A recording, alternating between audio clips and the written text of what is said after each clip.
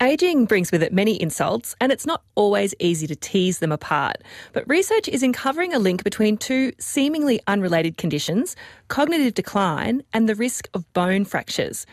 Both of these can have big impacts on quality of life and frailty, and both start silently. So anything that can assist in early diagnosis is useful. A new study has looked at several thousand Canadians over a decade and a half and has shown that in women, at least, where there was cognitive decline, there was often bone loss, and vice versa.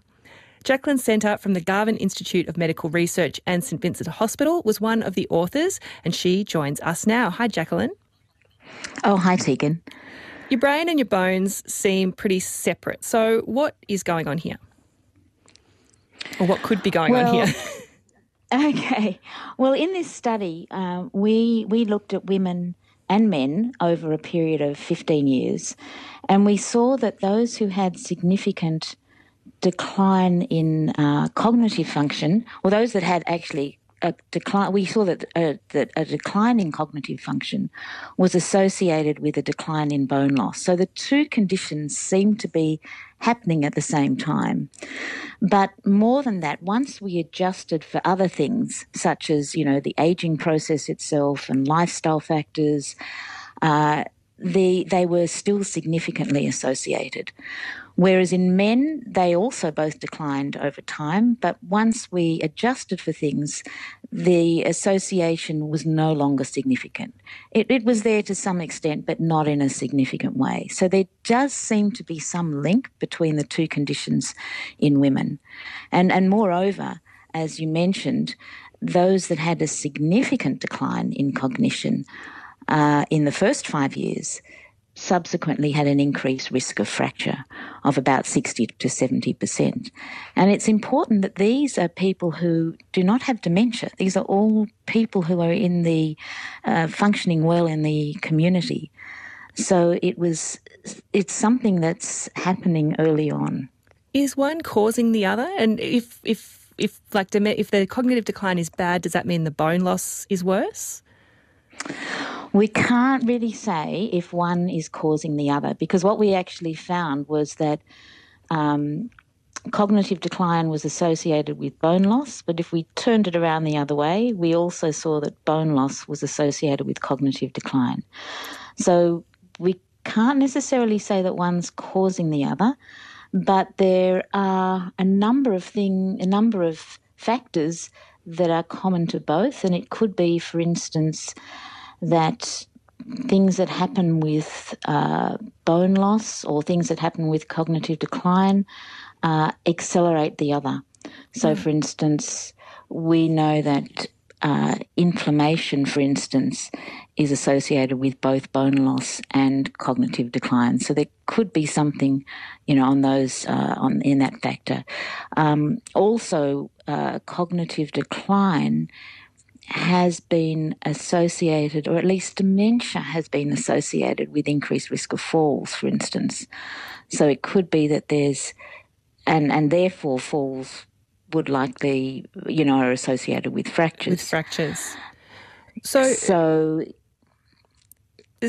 maybe there's an external factor that's driving both of these things, but they're both things that can significantly contribute to disability, people's lack of independence and those sorts of things. So if there is something here and we've got someone coming in with the fractures or osteoporosis or, on the other hand, cognitive decline, how do your findings perhaps help with screening for the other?